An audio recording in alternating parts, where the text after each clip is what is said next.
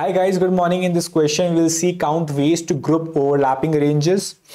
Now, the question itself is pretty straightforward and simple, that we are given a 2D integer array ranges where ranges of I is the start and end of a range. Good.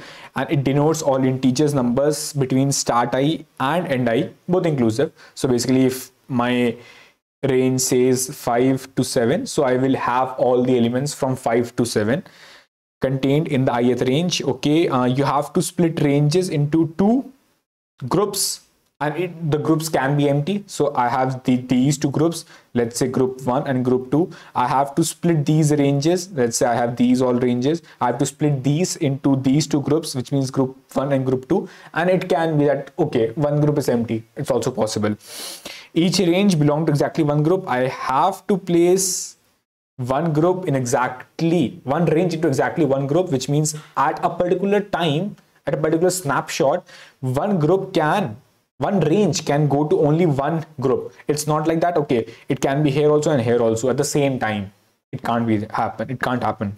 Okay, any two overlapping ranges must belong to the same group. Let's say if it would have been something like 1,6, so it's easily overlapping, right? Because 1,6 overlap with 5,7. So if these two are overlapping, it is mandatory that if my 5,7 is in group 1, so 1,6 also needs to be in group 1.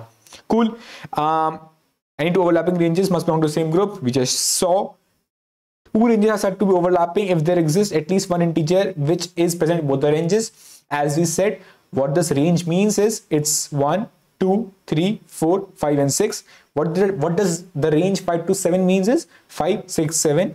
And as you can easily see that these two integers are common, or if any one integer would also have been common in both these groups, so in both these ranges, so these ranges are said to be overlapping, right? Cool. For example, it just showed you, okay, what is an overlapping group? So 1, 3, because it includes 1, 2, 3, and 2, 5, which includes 2, 3, 4 and 5. So these are overlapping, right? Because 2 and 3 are overlapping values. So these two are also overlapping ranges. Okay, it just shows. And it says that the answer can be pretty large. So the number of ways to put these ranges in those two groups, it can be pretty large. So just return modulo. So I hope that you guys understood the problem statement. Let's see this example. 6, 10 and 5, 15. As you can easily see that it's a range. As you can easily see that both ranges are overlapping to each other, right? So I can have both of them bucket. I just make a bucket of both of these ranges and I can put it in a bucket. Okay, I have one bucket. Now I have a group 1 and a group 2. So one option is I can place it in a group 1 and the rest group 2 is empty. Another option is that I can place this bucket here indicates that it has these two ranges which I showed. So this one bucket. And next option was that I just place it in the group 2 and group 1 is empty. So these two options are there and it's the same reason we have a 2 here. Let's see this example. 1, 3, a 10, 20 and 2, 5 and 4, 8. So let's say we have this group called as 1, 3, which means 1, 3 is a group. Okay, cool. A 2, 5 is a group. Okay, cool. A 2, 5 is a group. Okay, cool. A 4, 8 is a group, which means a 4, 8 is a group. A 4, 8 is a group. Cool. A 10, 20 is a group, which means a 10, 20 is a range. Cool.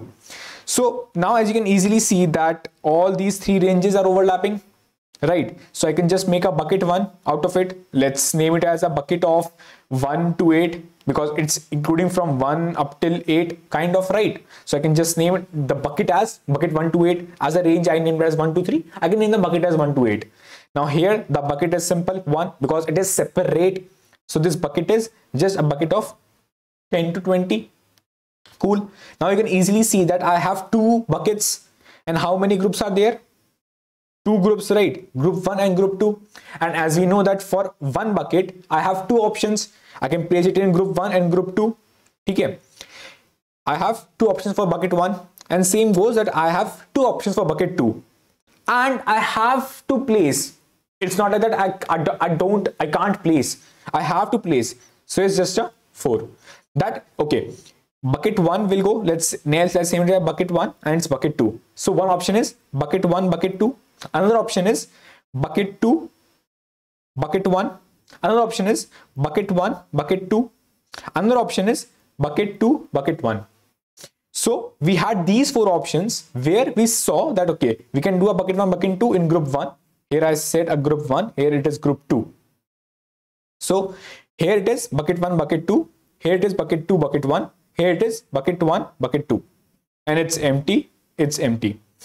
As we said that the groups can be empty itself. So you can easily saw that, okay, what happened here? That every bucket has 2 options. So basically every bucket had 2 options. Either it can go or it cannot go. So I just said, okay, the bucket 1 has 2 options, group 1, group 2.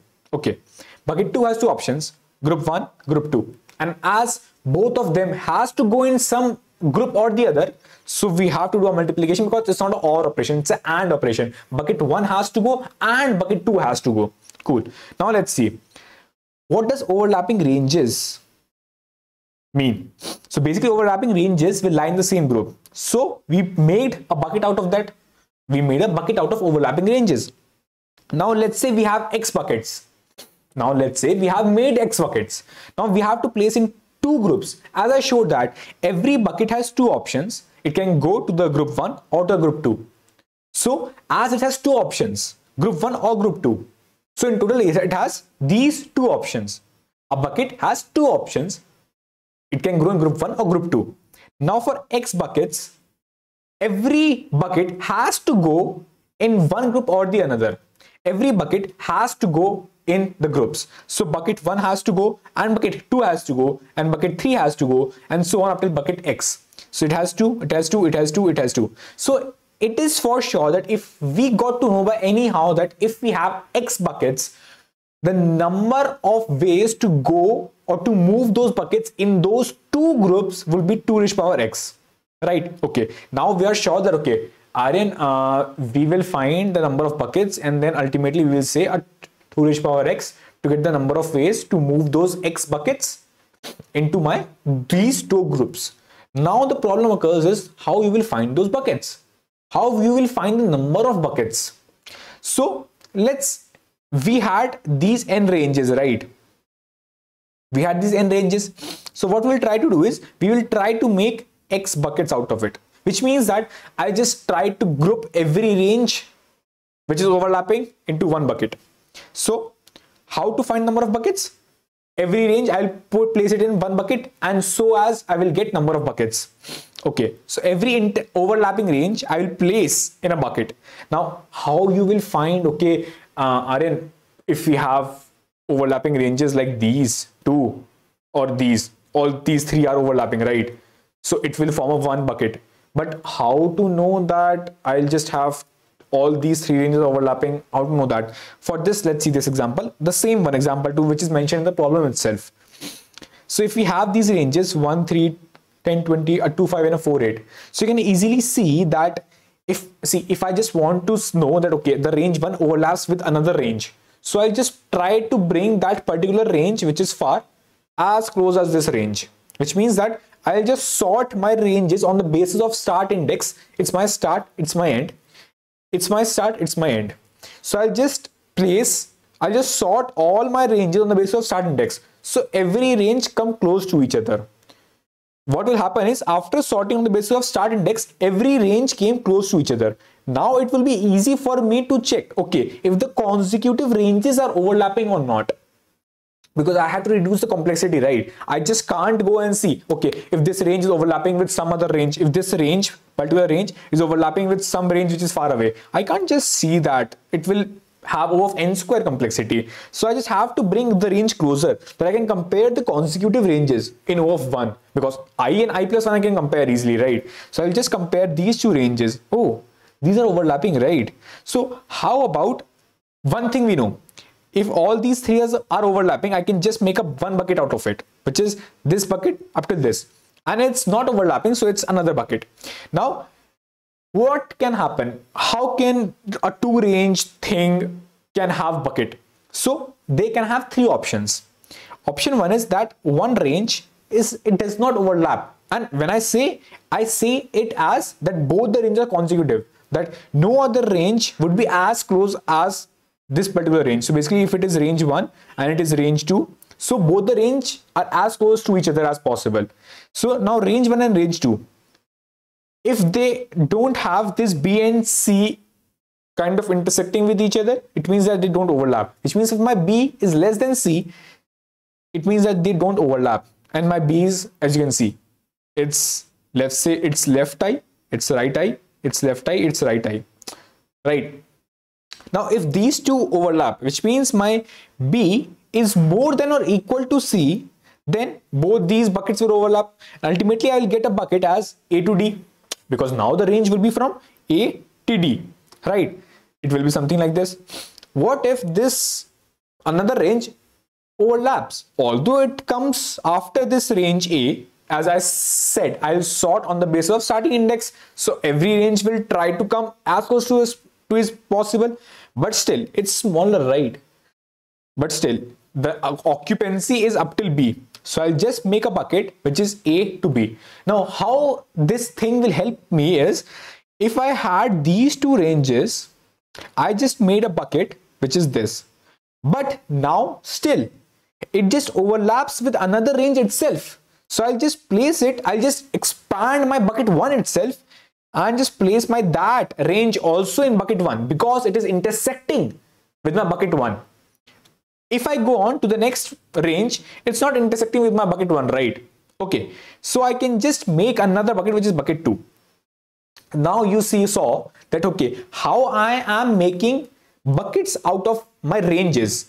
So first I saw a two overlapping ranges. I